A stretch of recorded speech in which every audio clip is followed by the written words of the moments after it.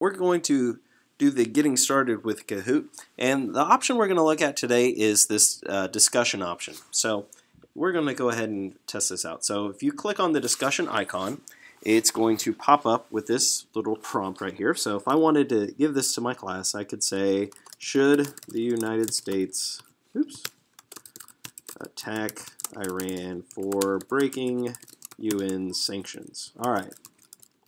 Help if I can spell here. All right, so once I hit go, I have some options here. Now, you notice I could put a video. If I wanted to throw a video in here, and let's say I wanted to show some news of them launching missiles, I could put that here. If I have an image, I could do that. Notice video, you can go ahead and paste that if you want. So you've got options here if you want.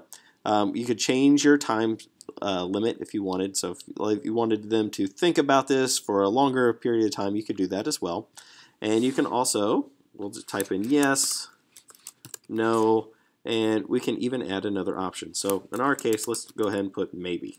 Okay. Now, from here, if I hit save and continue, I have options here. So I can choose the language. I can make it public or private. So I'm going to make this one private. For our audience, if I was going to give this for a class, I could do school.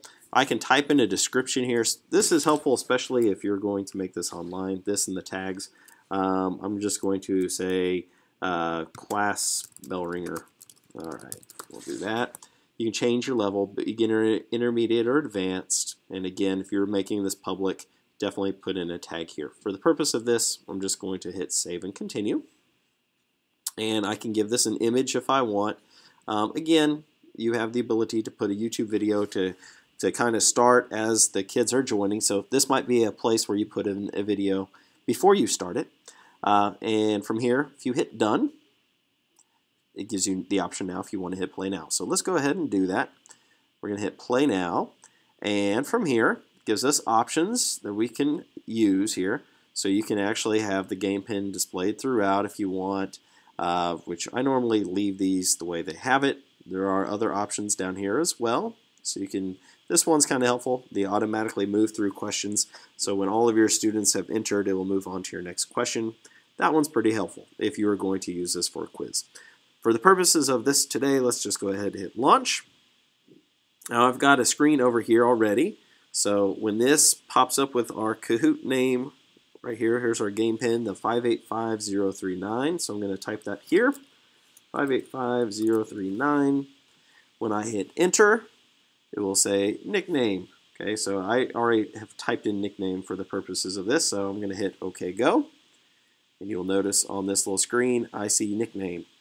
Okay, and I can, if they put something in here you don't want, you can click on it, it will kick them out. Okay, we're good to go though, so let's go ahead, hit start. It will pop up with our question here momentarily. All right, so I will see the question. Notice it kind of loads, and then we'll have options underneath. So here is our yes, no, or maybe. Here's our countdown.